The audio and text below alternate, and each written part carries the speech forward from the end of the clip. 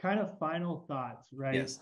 Um, Aside from accepting Jesus Christ as your Lord and Savior, you have to do that. It's the best thing that you could ever do in your life, right? Uh, I encourage men to not be ashamed of the things that they're going through because we all go through struggles. A lot of times we struggle with things and we think we're the only ones that are struggling with that when the person literally sitting right next to us could be going through the exact same thing. And it's so important that we lean on our brothers and we express to them how we're feeling. It's